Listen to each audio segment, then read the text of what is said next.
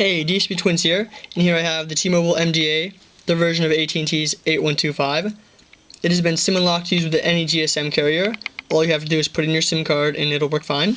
As you can see, I've also upgraded to the brand new Windows Mobile 6.5 operating system. This version is much smoother and more graphically pleasing than the previous versions, and it's also much easier to use with just your finger.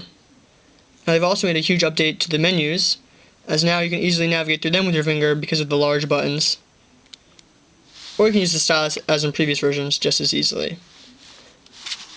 Landscape mode also works as well, just flipping the screen sideways basically. You can also scroll through that the same way.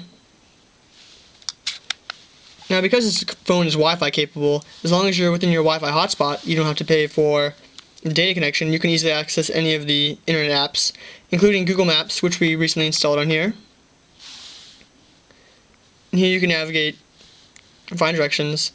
And the newer version of Google Maps also includes a street view,